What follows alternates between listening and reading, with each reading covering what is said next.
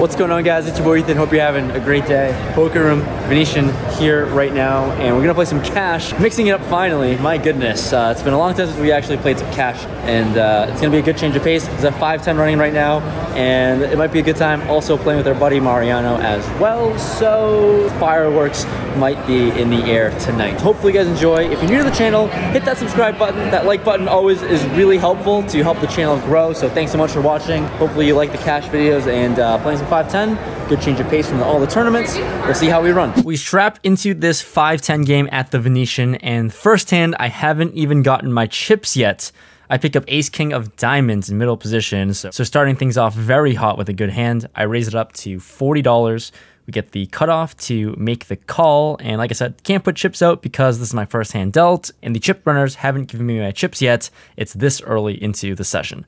Going to a flop of king, queen, 9, 2 spades, and a diamond, and on a good flop for us, I put out a bet of $60.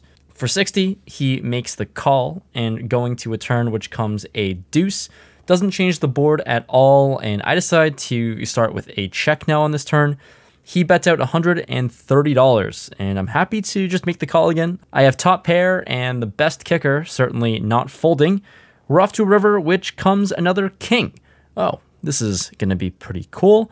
So with the line I've taken by checking the turn, I think just checking this river makes the most sense, although I would hate to see him check back. But I check this one, he checks it back sadly, I show my hand and win. So right off the bat, starting things off with more chips than we started with.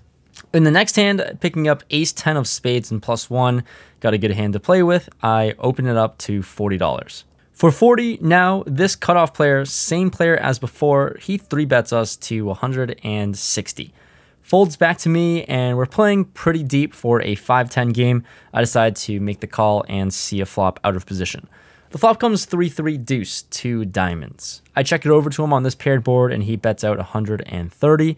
I pretty much expect him to bet every single hand he's going to 3-bet in this spot, and that contains a lot of hands that beat us, like pocket pairs or even better ace-x holdings, or it can contain a lot of trash, like some diamond draws or some like jack-10 suited and suited connectors, stuff like that that we have crushed. So I call and see a 6 of diamonds on the turn, and now when action goes check-check, feeling a little bit suspicious about how strong his holding is, we're off to a river, which is the king of diamonds. I have completely nothing. It's not great to not even have a single diamond in hand, but when I think about it, I find him to be very happy to bet this turn card if he did have a diamond of some sort of offsuit Broadway holdings or even a pocket pair. So I decided to fire out into the abyss. Firing blind, I bet out $450, close to pot, and he goes well into the tank. His thinking cap is on, and then he ends up talks out his thoughts. He says he snap folds this hand normally, but he's only thinking so long because it's me. So that's nice. Always nice to get a compliment about that, thinking that I bluff a lot.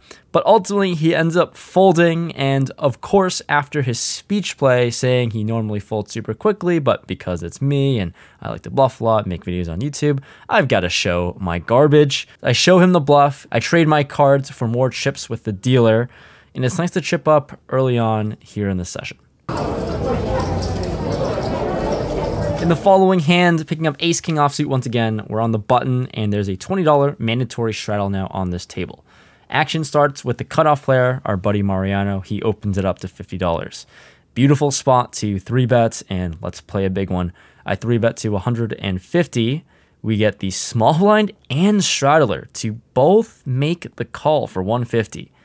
Wow. We've got action ensuing, and back to Mariano to close out the action, and he says, hell no. He decides to reopen the action, putting in a 4-bet to $650. Essentially, music to our ears. Everyone here starting, give or take, has about $2,000 in stack, and it's a straddle, so everyone's got 100 big blinds. Pretty easy decision now, considering that Mariano is capable of 4-betting light against all of this action. I have a really good hand and not much to play for behind if I make the call. I just rip it all in. Everyone snap folds, and wow, that's really nice to pick up about $1,000 in this hand without even seeing a flop. Add that $1,000 onto my stack and ready to use it in the next hand. Alright, there's an interruption in the video because it means I'm probably going to sell out again, but this time I swear it's for a good cause, because it's a friendly reminder that the Luck Box is back. These t-shirts and hoodies are available, of course, but also these card protectors. If you want to grab them, click the link in the description below, but you got the red ones that are finally restocked after a very high demand of people asking for them, so they're restocked for a little bit. Also, I got these green ones for the Christmas special, of course, so red and green holiday Christmas colors. And one way I wanted to celebrate the new merch was to also incorporate some of the old merch. These ones I'm going to be giving away to anybody who orders more than $50 on the website. For all orders over $49, I'm going to be giving away these light blue and gray custom poker chips. These were the very first things of merch. I don't know why they can't focus. Very first things of merch that I've ever created on the channel, and I had some left over and I thought it'd be a good idea to include them as a thank you. Definitely some of the OG stuff that I had, and I had a bunch of these lying around. So if you want to grab them, help support the channel, I'm going to be throwing away these into the package as well. Click the link in the description below. It's rampagepokerstore.com. And yeah, these were really popular. I'm glad you guys liked them a bunch. Happy to ship them out ASAP. Unfortunately, I can't promise Christmas Day shipping. You're not going to get them tomorrow, but you'll get them as soon as I can package them out, which is pretty quick. So thanks so much for the support and supporting the channel. It means a ton. Hope you all have a happy holidays with your family and friends, and let's get back to the poker hands. We're off into the next hand with pocket kings in the big blind, and there's a cutoff open to 60. Button makes the call, and oh my god, our buddy Mariano just doesn't seem to learn, does he? He 3-bets to $300, and it's time to get it in with another big pot with him, hopefully. I put in that 4-ball, baby. 4-bet to $750. Action folds around to him. Mariano makes the call. We're off to see a flop now, this time playing a big one against our buddy. The flop comes 8-6-4, 2 spades and a club. He checks to me, and this board texture doesn't seem too relevant in this 4-bet pot. I'm praying he might either have a spade draw or just a smaller pocket pair like queens or jacks. I bet out $600, and for this price, he decides on a call. When the turn comes the 6 of clubs, he checks for a second time, and this is pretty much one of the best turn cards I could ask for. It brings in 2 flush draws, but the board is paired, so now we essentially have the nuts in this board and how the hand played out. And I look at my buddy's stack. Mariano's got about 2,300 in there, and I go for all of it. All in. I rip it all in, as I expect him to have a lot of queens, jacks, tens, or some higher pocket pairs that may be a little too sticky to fold. And now he goes into the tank forever. When you're putting players into the tank and making them think for a long time, you're doing something right at the very least. Unlike last time, I actually want a call here, and ultimately, he ends up taking the thinking cap off and folds. I'll take it. Chipping up big time. He later on told us that he had a flush draw and ended up folding. So happy to just win this one, although getting a call would have been really nice as well. Chipping up big time, and we're up a bunch early on in the session. So the game has officially moved to 10-20 in stakes. I add on more as it's uncapped now for the buy-in. I'm officially in for 9,000 total. One of the first hands of 10-20 we play, picking up 10-8 of spades in the small blind. Under the gun opens it up to $60. Action folds to me, and I've got a fun hand to play. I'm trying to get a little frisky, get a little out of line. I put in a 3-bet and raise here to $250, wanting to do this with some worse hands like this. Anyways, this under the gun player makes the call, and we're off to a flop of ace 8-8 rainbow. Wow. Getting absolutely rewarded after raising some trash holdings.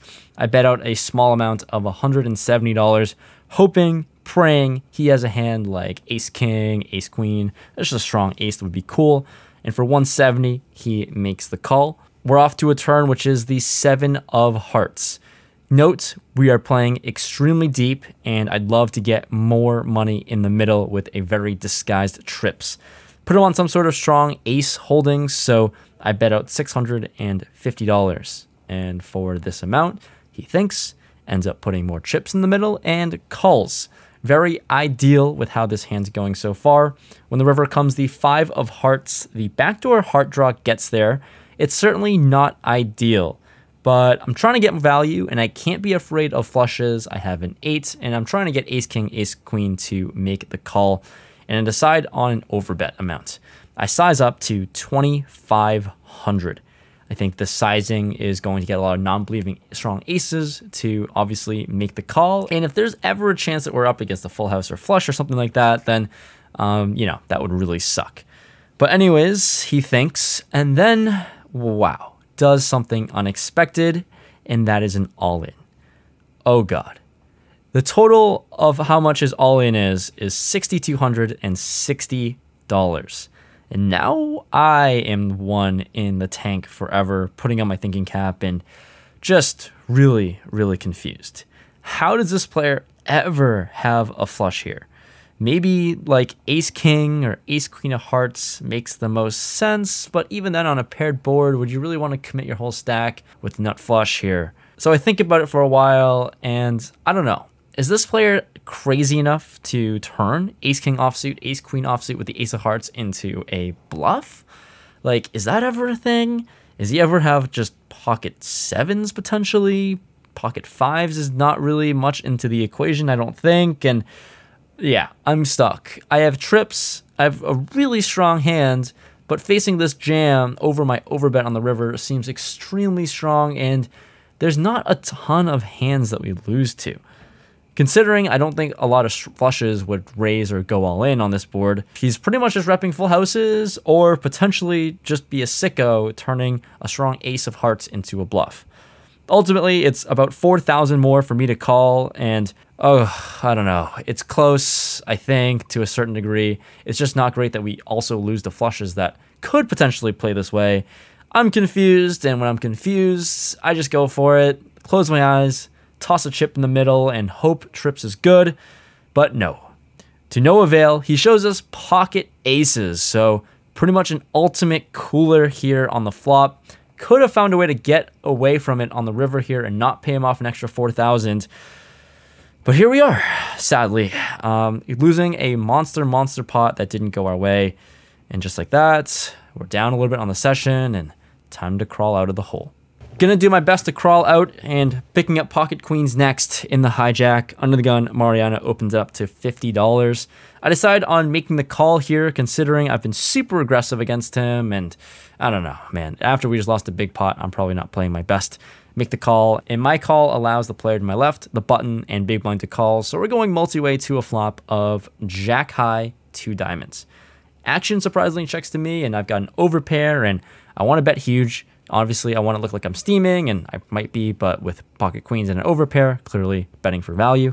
I size up to $200, and only the button player makes the call, which is nice because it looks like I'm going to get some revenge because this is the same person I just lost the massive pot to.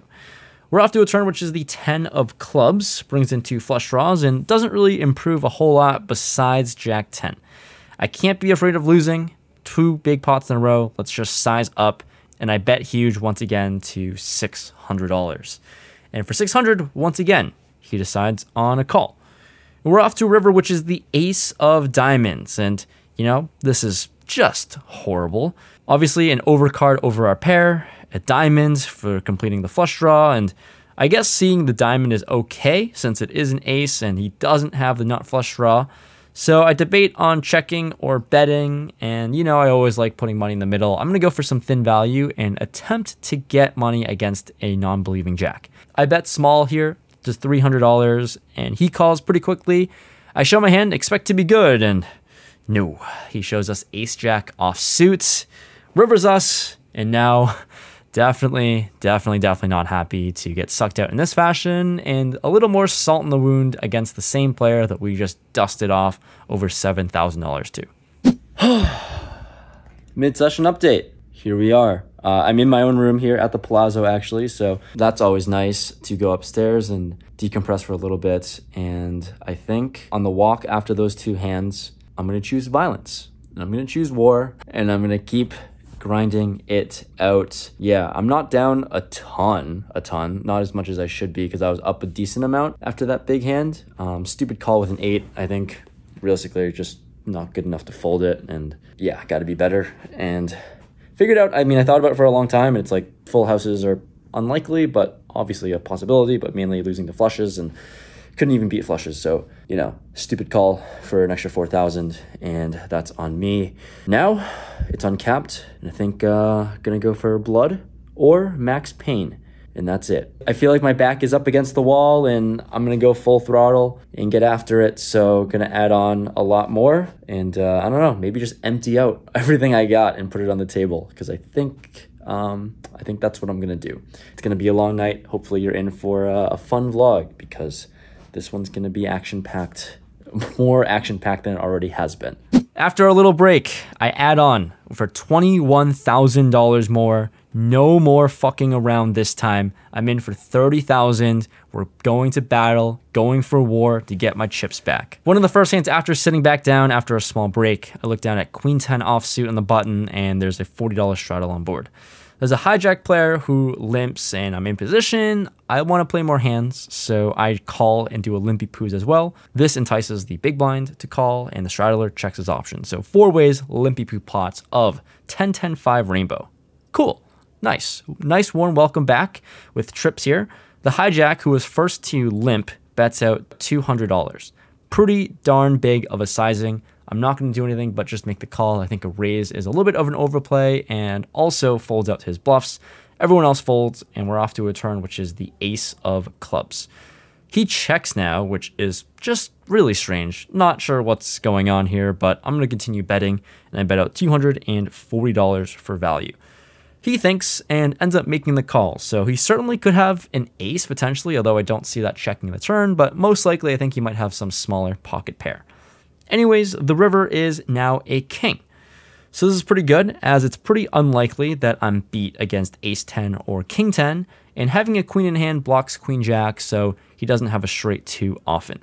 He checks again now, and here I'm definitely going to bet for value, but unsure about the sizing. I don't think a small pocket pair is going to call a small bet regardless, so I decide to blast it. $3,000 to go. It's 3x pot, and he calls super quickly. Okay, I don't know what this means, but I just blasted it. I show my hand, and he mucks. He said he had ace king, which, sure, I can believe you, but I'll take the 3,000. Somehow we got paid after a 3x pot bet. Maybe I had a great run out, or I don't know what happened here in this hand, but I'll take it and take the pot. So at least one hand went our way, and in this hand, picking up ace 5 of hearts and +1, I raise it up to $120 with the $40 straddle on. The player to my left makes the call, and action folds to the small blinds, our lovely, lovely friend Mariano. He hasn't learned his lesson yet and puts in a 3-bet to 750. Christ, that's a really large bet, sir. That wasn't too friendly.